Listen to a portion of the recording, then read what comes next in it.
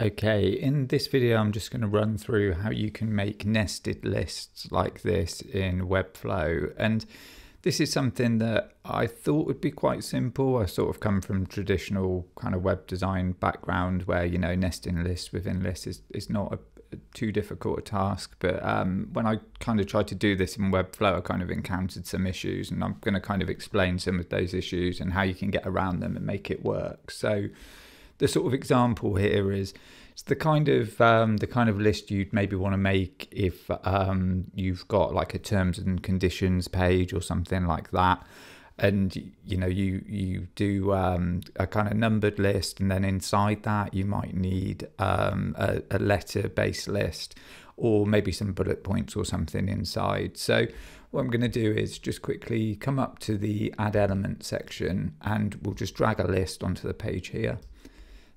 So you can see it's come up quite wide, but we'll just kind of work with how that is. So we've got here if we want bullets or no bullets, but we can close that, and on the side here we can kind of decide what we want. So if you come under style when you're on the list, we've got list item and then list item style, and by default it's bullets. If you don't want that, obviously you can remove them, but in this example we're using the numbered list. So what I tried to do was to try and pull this inside of here, and this is an example of one of the things you can't do. So like if I put some text into here, what you'll find is if you want to try and pull another list into a list, so basically nesting lists, you can't do that on something where you've already put some text in there. That's just not possible. So essentially you can bring it inside one of these. So like number 3, you can see I brought it into there because that's blank. And then when I delete that, we can try and bring that in, but it's still not possible because this has been edited and it's just, you know, it can't go in there at all. So the first thing you need to do is you need to build the structure using empty kind of empty cells. So if you kind of go back,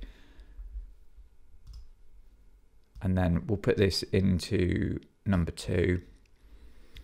And then you can see now, so we could do some text,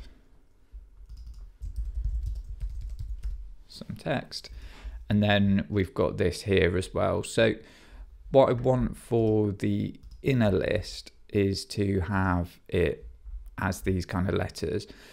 And while that does work, so we've got number 1 is some text, number 3 is some text, but then for number 2, I also want to be able to write some text in here as well. So the issue now is that we've got this kind of internal bit of it, but now I can't add, sorry, now I can't add another list item. So you can pull a list item from here, and I can add one into here. So that would become like, that would essentially become D or A, B, C, D. Or I could bring it into here, and then that would become number 4.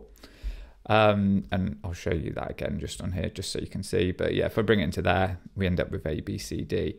So what I actually need to do this is kind of, it's a little bit of a hack, kind of get around it. So what I do is I pull another list into the second one. In this instance, it's B.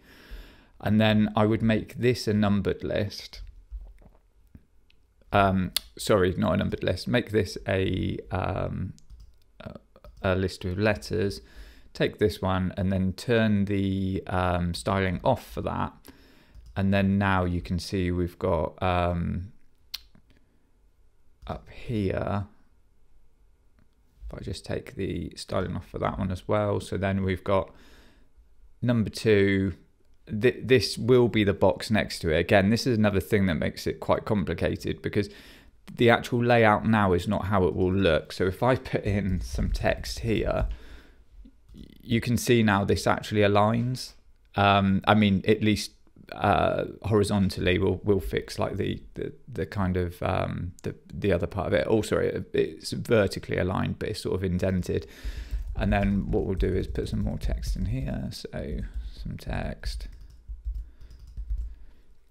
And then you can see we kind of, and we don't want of these, we could also remove certain ones. So if we don't want any of these bits in here, we could actually just delete certain ones out of there. So if we don't want these, so we'll just get rid of that.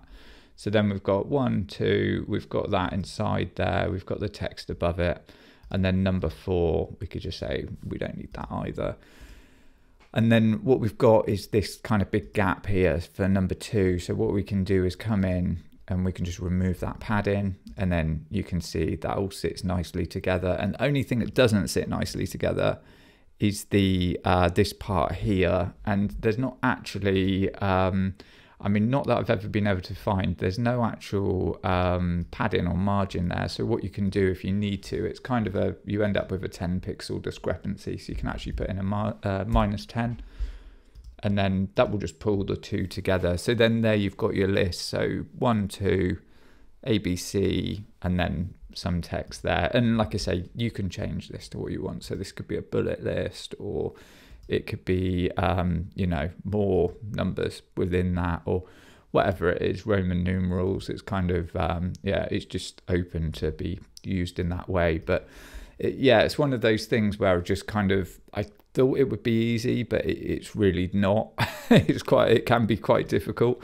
And the same with this, if you feel like it's indented too far, you can click into the list. You can come in here and you can, I mean, you're not going to want to change it to 0 because then it's not indented at all, but you could set it to like 10 or 20 or whatever it is. You know, you can have it in line with that or below it. It doesn't matter. That's just a general styling thing. But that's kind of how I managed to kind of get around that and make that work, because it's one of those things that can be quite kind of confusing. I was sort of nesting lists.